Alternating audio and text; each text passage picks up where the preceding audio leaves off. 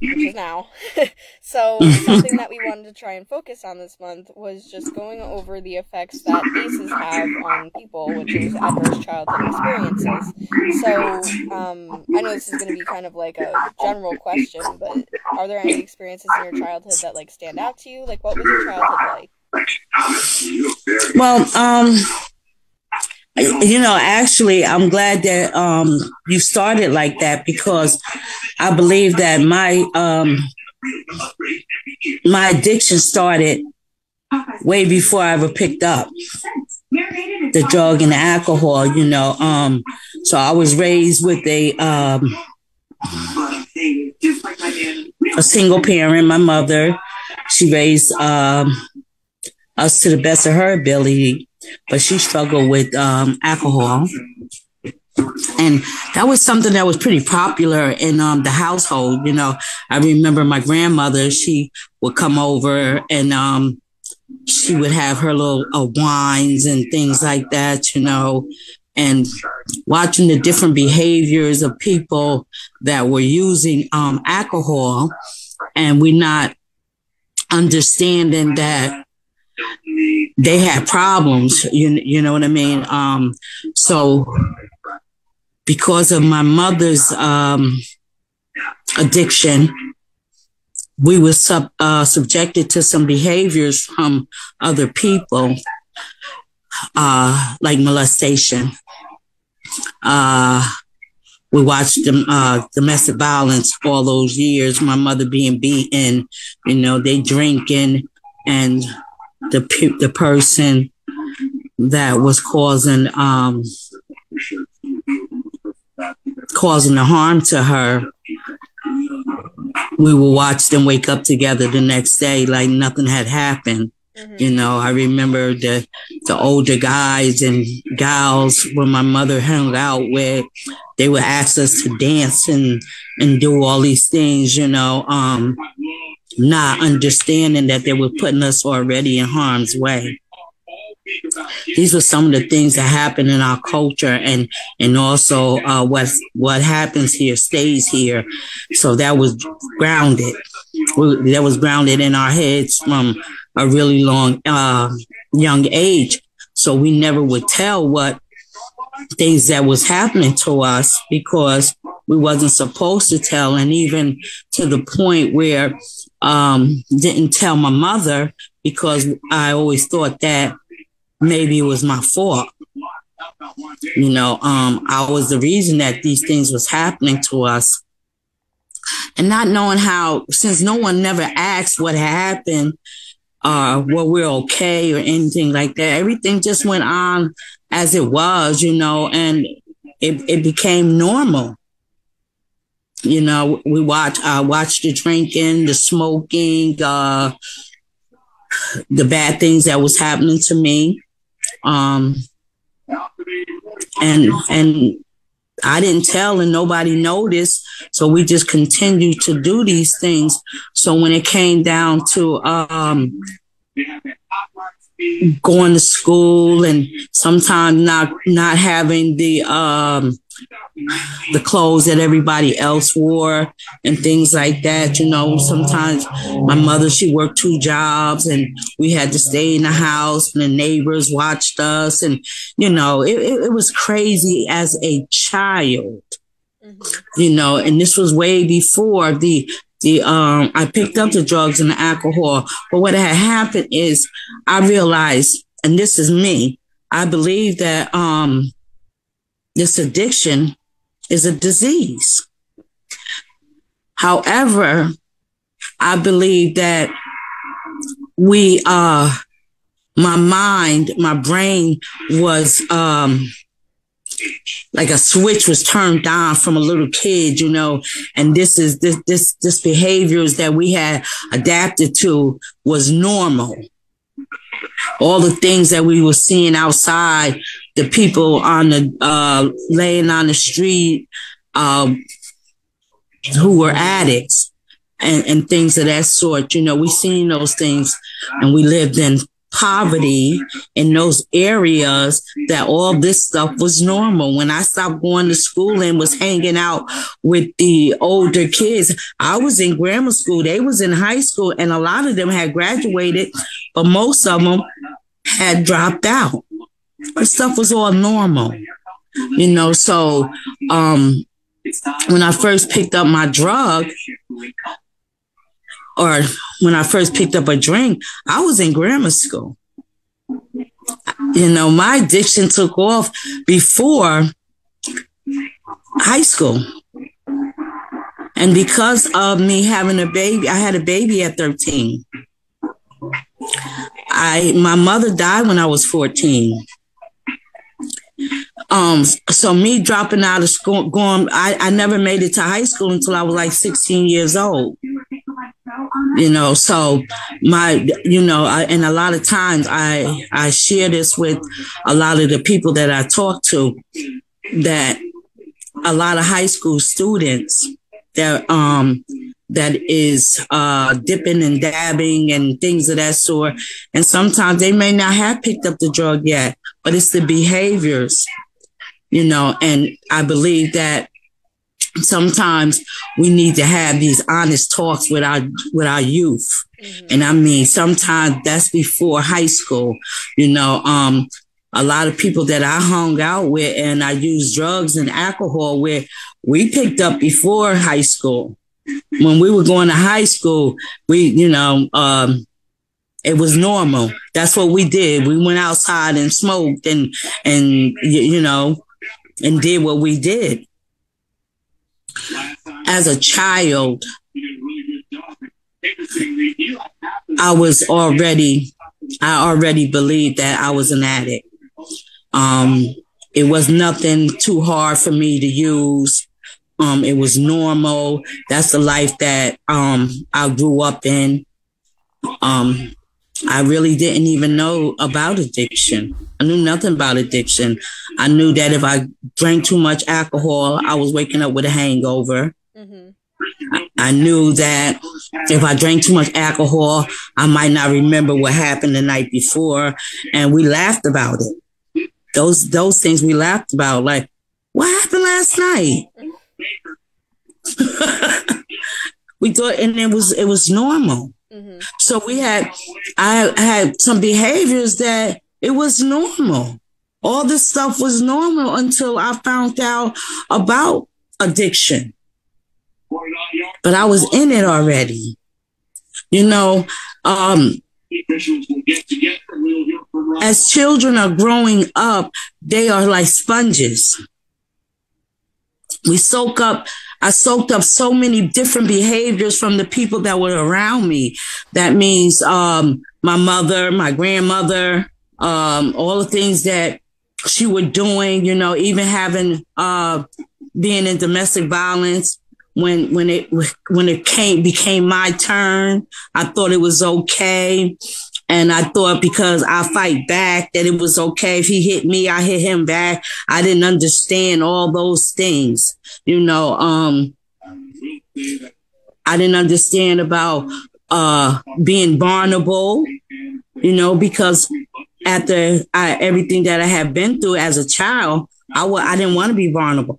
I didn't want to be humble. I didn't want all those things, you know. And in order for me to participate in active addiction, I had to keep all those behaviors because I was in survival mode. You know, I never grew up. I was growing physically, but mentally, I wasn't growing. Mm-hmm. I was just adapting to the situations that occurred. I knew I had to go to work. I had to have a man. I knew the man needed to take care of me. I knew all that kind of stuff. You know, these were behaviors that was taught, and that was taught from a child. I watched all this stuff happen. You know, my mother making decisions with the company that she kept, never thinking about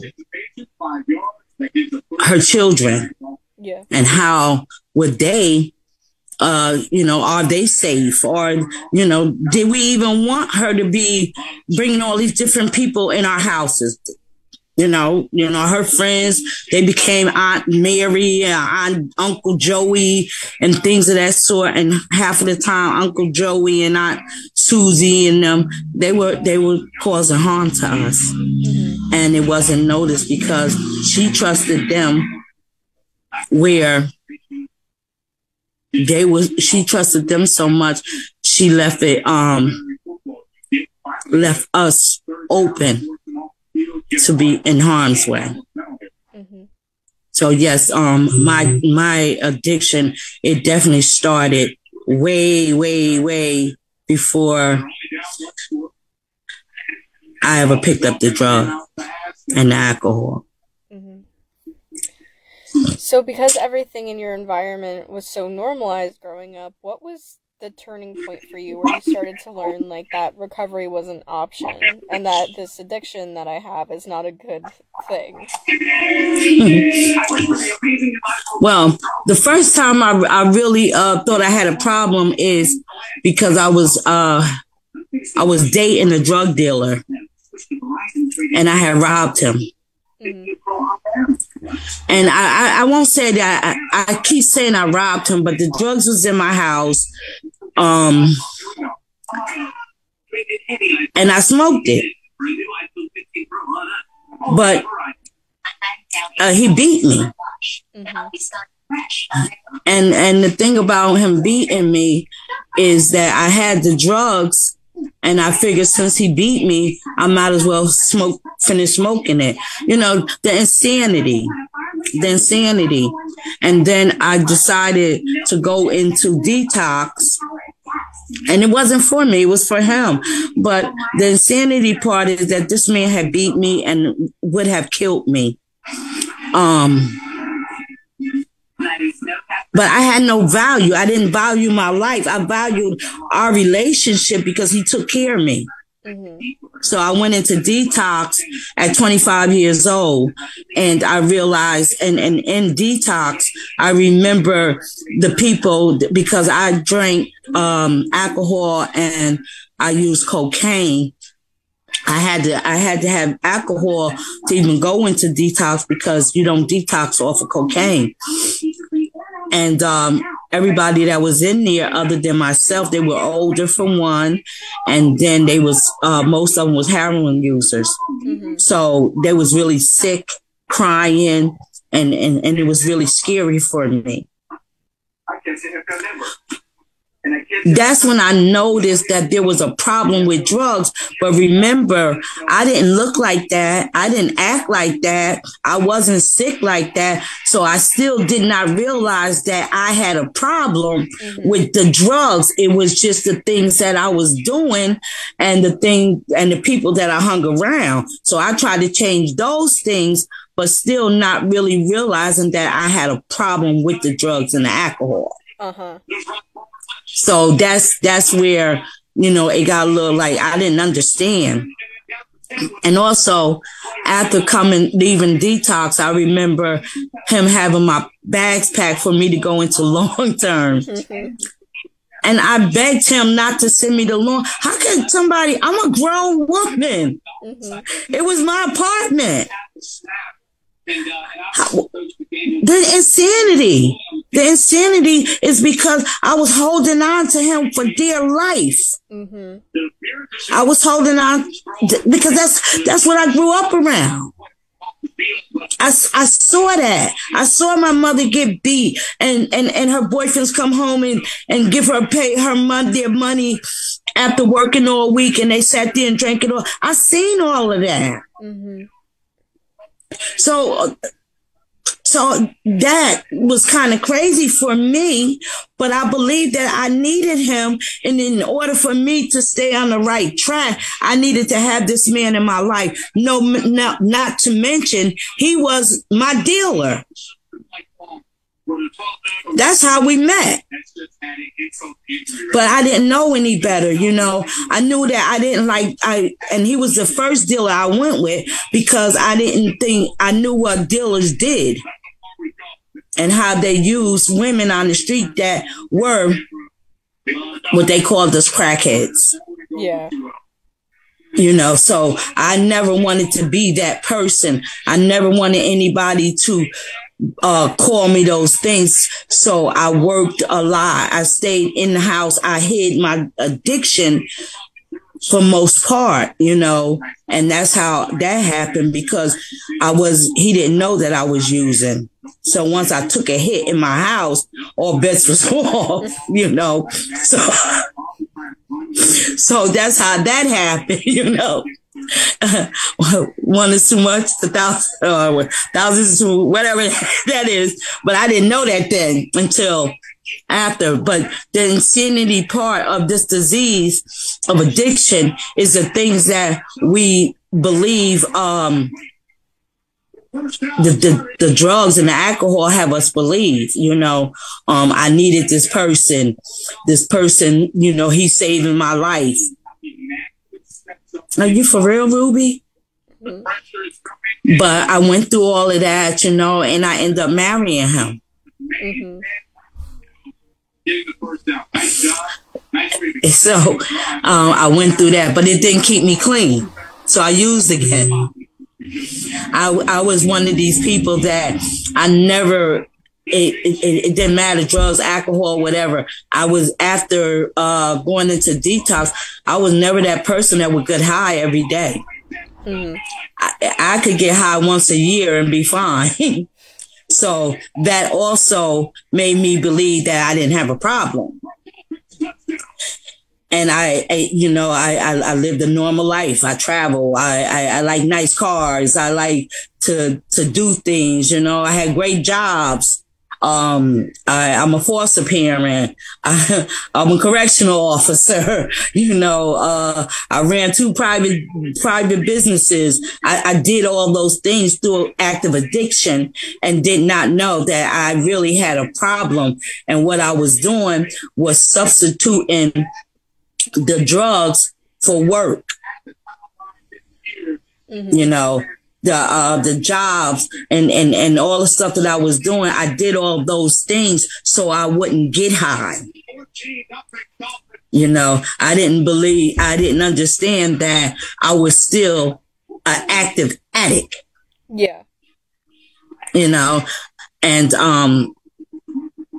at the end, I have 7 years clean. And I remember I had a bad accident, really bad accident.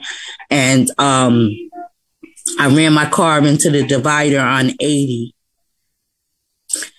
And when I went to retrieve the car, they said that they showed me the car. And I said, this couldn't possibly be my car because looking at the car, whomever was in that car definitely couldn't be still alive. And here I stand, and I had no scratches, no bruises or anything on me. So that couldn't possibly be my car.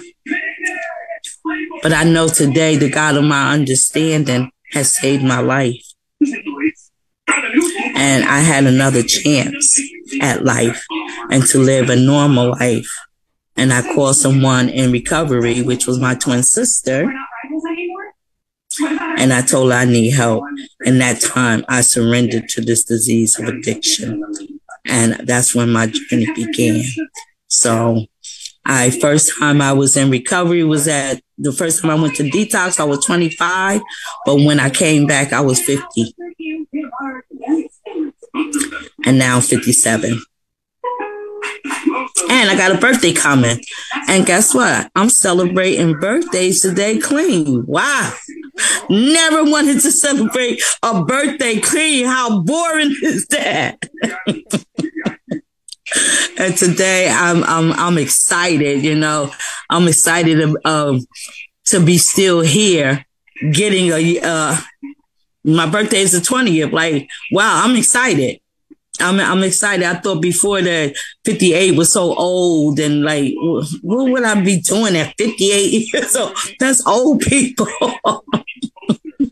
But I'm so thankful for recovery. I'm so thankful for alumni and recovery. You know,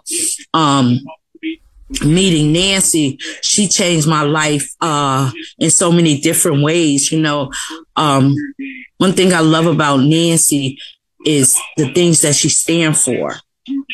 You know, I'm still a person in long-term recovery. I have so many flaws, and so much work to do, so much learning, you know, and I'm so open.